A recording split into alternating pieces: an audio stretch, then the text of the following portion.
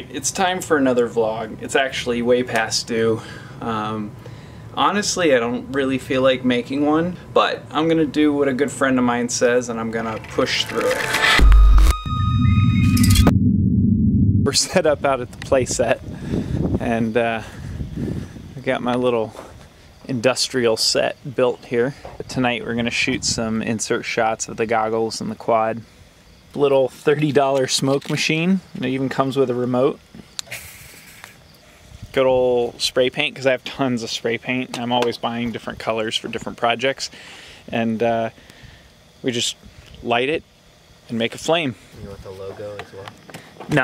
No, I don't want to see the logo at all, actually. Not even a little bit? No. No, because we have it in like 8 shots. Let me see. Yeah, so you're just kind of racking from the goggles to the quad.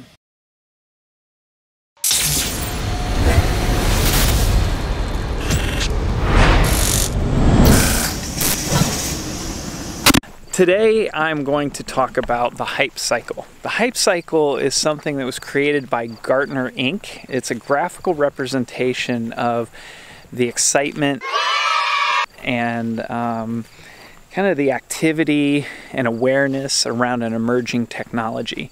Kind of the perception of it seems much bigger than the actual market is. Why is this relevant? Well, it's mainly because the industry that I work in, which is high performance drones. These are racing and freestyle quadcopters that have gotten quite popular over the past 2 years, and the whole sport has emerged from the hobby, and it's a really interesting time right now. And I find myself talking a lot about the hype cycle, and I thought if I make a vlog about it, then I can just send people the link and I don't have to type it over and over and try to explain it poorly through text or messaging systems. The first phase of this hype cycle is what's called the innovation trigger, or some people call it the technology trigger.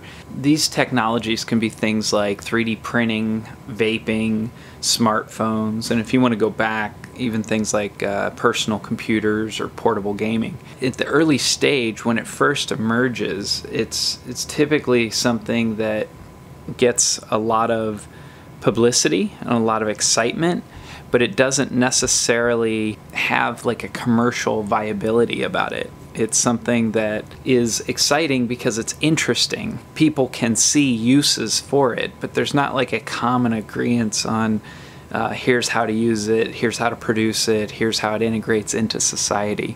Okay, so phase 2 is the peak of inflated expectations. I personally think this is the phase where FOMO happens, the fear of missing out. People are going to be so afraid that they're going to miss out on this new boom that they're going to invest everything. It's so much more interesting than their current job or their current industry that they're working in, so they'll see it as a new opportunity that might solve that desire of freshness. The people that jumped in early spend all their money, but it's the emotional high of this whole hype cycle. So you're going to see news stories, you're going to see people starting businesses. At this peak is where you're going to see people dumping all their money into a business, betting it all. People are going to see the activity, they're going to get excited, they're going to start companies, all these little startups are going to pop up everywhere around this new technology or innovation. Phase 3. This is the most important part. Listen to me. This is the trough of disillusionment. What happens when you have a high? You have a low, you have a crash. Well, that's what's happening during phase 3. The people that got in early, if they don't have a sustainable business model and they base it on the hype, they will lose. This is what I keep trying to tell people. I would consider this the filtering phase. And what people do is when they see momentum slowing, they jump ship. So you have the people that were half committed or didn't really have the resources to stick it out start to die off or get distracted and go do something else. It will stabilize, but the big questions are how long will it take and what will it look like once it's stabilized? Right now, in the trough of disillusionment, it's a dark, negative, scary space. I do believe that's where the mini quad industry is right now. I think we're starting to head out of it. There's some glimmers of hope, and I'll talk about those in the next phase. Phase 4.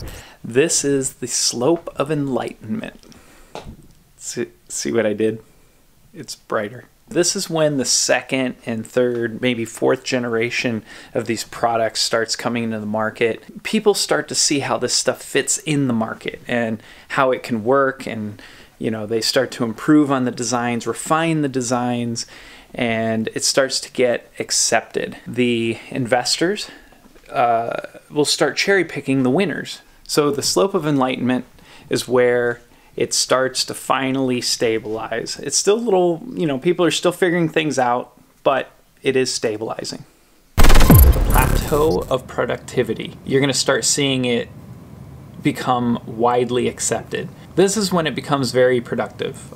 So now people can kind of focus. There have been standards established, systems created, and now it's a normal thing. Okay, I want to make something really clear. The hype cycle does not represent the monetary value of the market. It is not representing the amount of money in the industry or the actual earning potential or any of that. So the actual perception of the industry and the market value of the industry start to run in parallel. So that's why it becomes more productive, because now people start to get a more realistic view of the industry. I just showed you the rough cut of my vlog.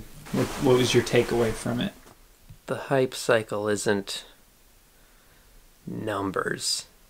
It's not like it's trying to take something completely abstract, which is a group of people's thoughts, and putting it to a pattern that you can see that applies mostly consistently to any sort of new technology or idea. Is there any value in that? In knowing that? Yeah. I mean, yeah.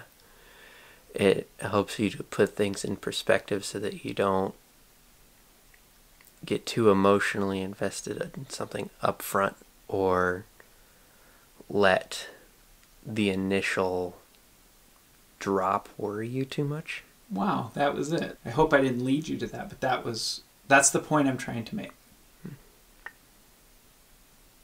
You made it, I guess. If you guys like to see my vlogs like this and you want to learn more about my process as I go, let me know. So thanks for listening to me ramble. I tried to keep it under 10 minutes. So hopefully... Okay, I'm going to work on cutting out so and It takes forever when I'm editing. Okay, rant done. And I'm going to stop saying okay too. Okay, so I'm done. Bye. Does he look like Daddy? Aww.